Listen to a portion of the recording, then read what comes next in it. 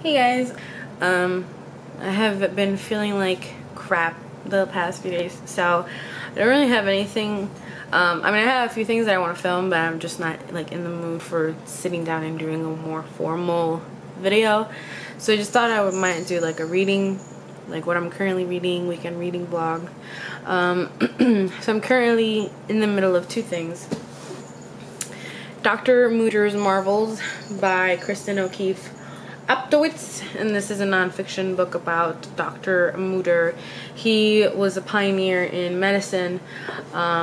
He studied and taught in Pennsylvania, and he pioneered different types of surgeries, specifically like plastic surgery, and he really tried to do a lot for his patients and tried to help people who were at the time deemed as monsters.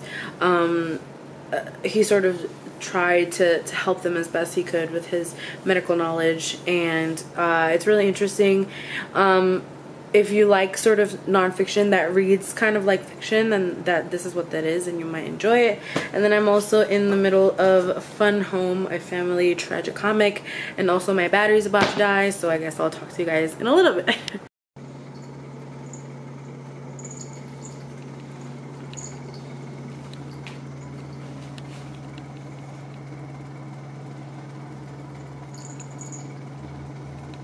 Alright guys, so the last time I spoke to you guys was last Friday, or yesterday, Friday evening. It is now a long time after that. It is now Saturday evening. It's like 7 o'clock or something like that.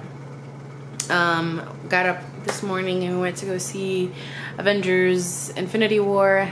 It was very good. I managed to get through. I managed to get to it without really seeing any spoilers or anything like that, for which I am very grateful. And then afterwards we went to the bookstore because the movie theater that we go to is in a mall, and right below it is a Barnes and Noble, and so I couldn't really be there and not at least visit. So I really didn't intend to get anything. I actually almost left without anything, but then I realized that I was in the mood to read really cozy mysteries and just really cozy books, and just read books that have very beautiful writing. That's just what I was in the mood to get and to read. And so I ended up getting like 5 books. So the first is by Julia Sunborn. I've seen this one around, and it just looks like a really, it just seems like a really cute contemporary read. It's about this woman who is an English professor, and she wants to get tenure, and just the steps that she has to go to get tenure, the things that she feels she has to do, and there is a little bit of a romance involved, which I'm not against. So that one sounds like it's like a book about books, because she seems to be a really bookish person. She's obviously an English professor, so it just feels like it'll be a cozy book about books. And then I got 100 Years of Solitude by Gabriel Garcia Marquez. It's a beautiful cover. I've wanted this for a really long time. I read Love in the Time of Cholera about 2 years ago now, and I loved it, but I also had a lot of it was a love-hate relationship that I have with that book, but ultimately I love Marquez's writing. I think the emotions that he's able to evoke through his writing are just beautiful, and so I do want to read the rest of his work. Obviously, he's a renowned Latinx author. So this is about the history of a mythical town that he created called Macondo, and it's told through the Buendia family, and I think ultimately it's just a book that really explores colonialism and the effect that it has on a city, a town, and its people, a community. And I think this is the one. Is this the one for which he won the Nobel Peace Prize, Amon? Which one? 100 Years of Solitude. Yes, this is the one he won the Nobel Prize in Literature for. So definitely want to read that. And then I got 3 cozy mysteries I got one, which is the first book in the Black Cat Bookshop mystery. I mean, if you know anything about me, you know that I have a black cat and I want to be a bookshop owner. So when I saw that, I definitely knew I had to get it. Then it's about this girl named Darla, or this woman named Darla, who moved to New York because she inherits a bookstore, and the bookstore has a cute ass black cat that she also inherits, and there is a author event and the author dies in her bookshop, and then of course she solves the murder, because that is what all of these books essentially do, right? And then I got book 1 and 2 in a bibliophile mystery series. I have read and had the first one, but I don't know, I think I gave it away or got lost in the move or something like that, but I don't think I have it anymore. So I got it so I would reread it and refresh my memory. The first is called Homicide in Hardcover, and it's by Kate Carlisle. And these are, again, bookish. These two bookish books. These are bookish mysteries. She is a book restoration expert, and they're bookish mysteries. And then this is a bookish book, and that was what I was in the mood for. Books about books, really cozy books. And so I'll probably get to these pretty soon. I usually, when I get books, I'll wait a little bit to read them, because I like to read the books that I've had in my shelves for a long time. But this is really what I'm in the mood for, so I will probably pick these up sooner rather than later.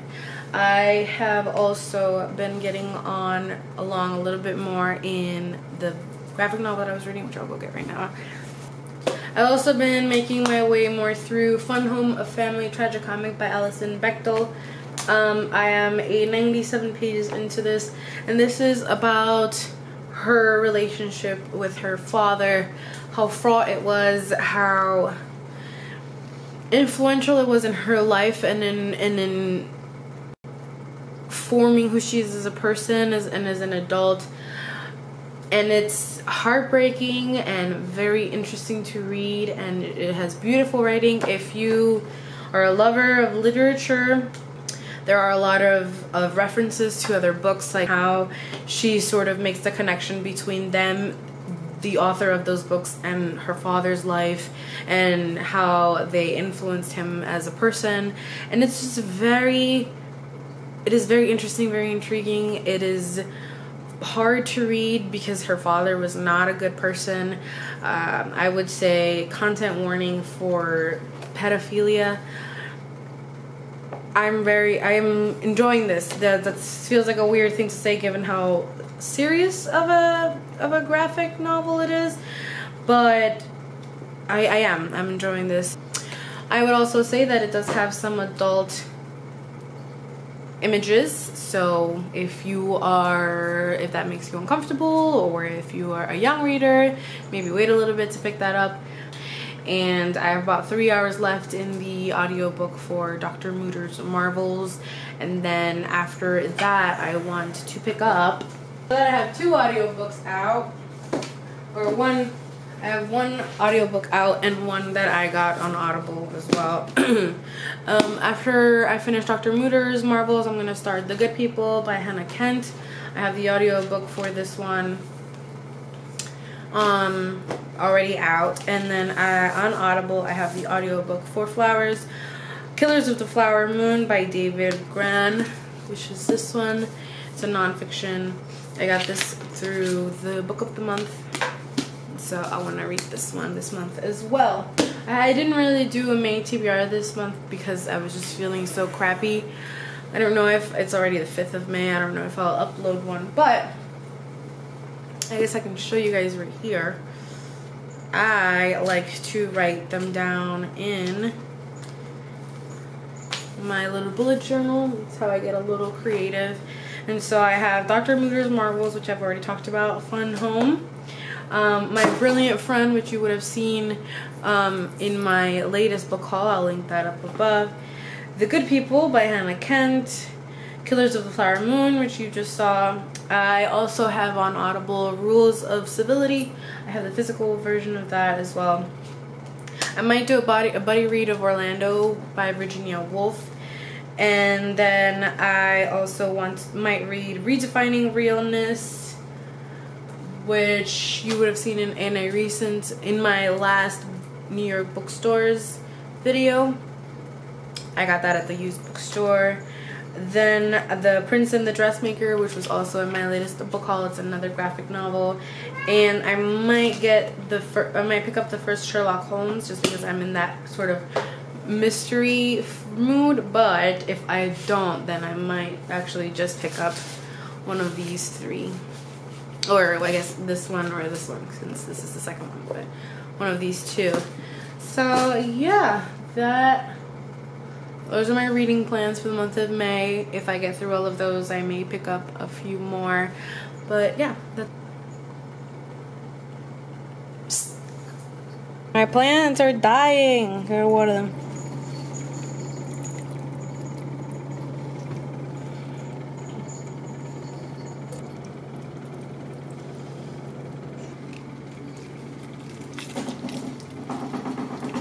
Those strings are about.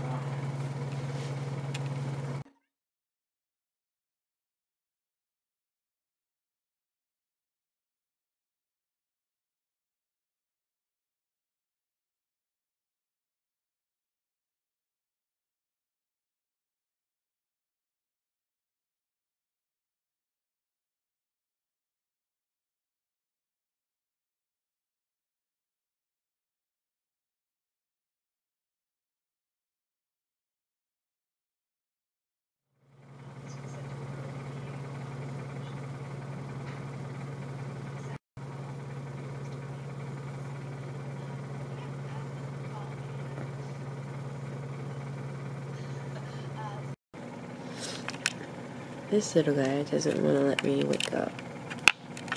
It's like 10 a.m. Never been up for a while, but he just likes to lay here on my lap and not let me move. The flowers were starting to wilt, and then they got some water, and they're back to life. Reminder to water your plants.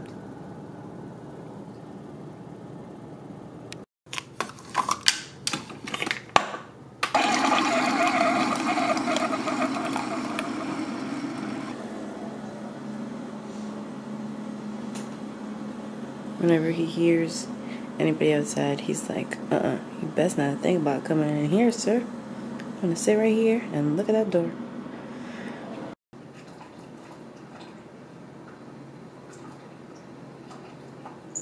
No! Stop it! Stop it! Stop it! My pants have strings, and he cannot leave them alone.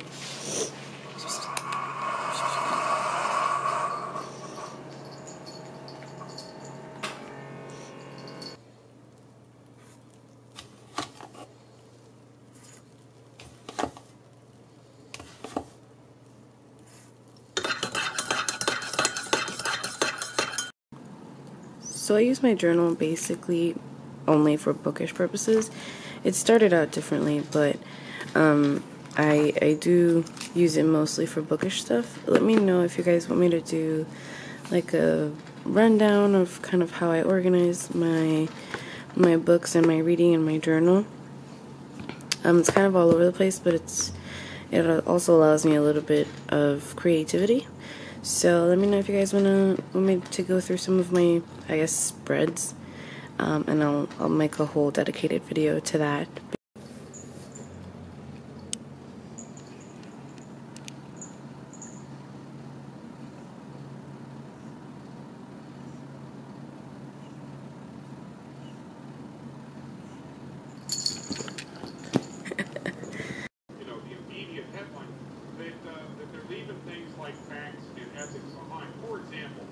We all know that now that Dan Jones to no homemade massage coupons each card. Fine, then everyone will have to pay full price for them.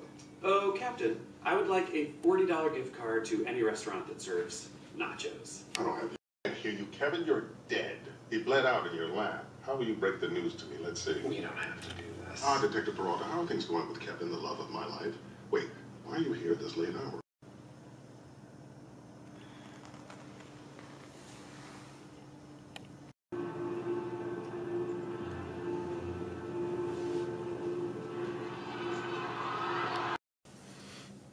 Hey guys, so it's Sunday, 7:54, and I finished both Fun Home and Dr. Moore's Marvels, which is over there, and I enjoyed both of them. I'm gonna write some notes on my thoughts, and I will go more into detail and when I do a future wrap-up, which I think I should have enough. I think I should have enough to do another 5-book wrap-up, if not immediately, then pretty soon. I'm also feeling a lot better. My sinuses are not as bad, and I haven't been coughing as much, which is great because the cough was really just killing me. But yeah, I liked both of them, and I have, like I said, The Good People and My Brilliant Friend on overdrive. I think I have like 15 days left on each. So I don't know, I kind of don't know which one I'm more in the mood for. I might do like a try a chapter type thing. Well, I'll listen to the first chapter of both and see which one I'm more in the mood for and go for that one. But yeah, it's been a pretty lazy day. Fudge. It's 8 o'clock and I haven't cleaned the apartment. Scratch that, I gotta clean the apartment. Someone got a little catnip toy. There's a whole lot more to life than just painting hooves.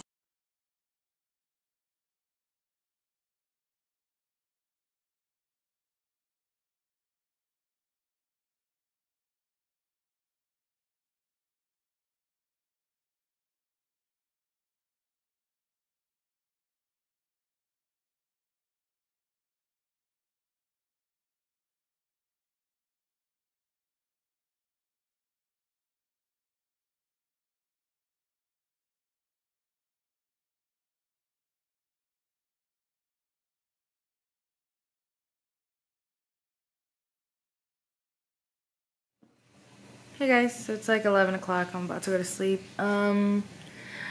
Apartment's cleaned, shower has been taken, book has been chosen. So you guys probably saw I've chosen to read My Brilliant Friend by Elena Ferrante. And yeah, I'm about 31 pages in and I'm liking it so far, so I'm excited to see where the story goes. Very interesting so far. And yeah, I'm also still really kind of craving reading one of my little cozy mysteries that I got yesterday. So what I might do is just listen to the audiobook of My Brilliant Friend during the day, and then maybe at night when I get home, if I'm gonna read a little bit before work or something, read a few pages of one of those. And then I have 15 days on this audiobook and the audiobook from The Good People by Hannah Kent. So hopefully I'll finish this one soon and I can get started on that one before my audiobook ends. So, or expires. So yeah, this is my weekend. It was pretty chill. I have a pretty busy week at work this week. I'm not really looking forward to it, but yeah, hopefully everything goes okay. I have a few events that I have to be at. And I always get really anxious when I have to do those by myself, so, but I'm sure they'll be fine. It's just, you know, all in my head. But yeah, I hope you guys enjoyed this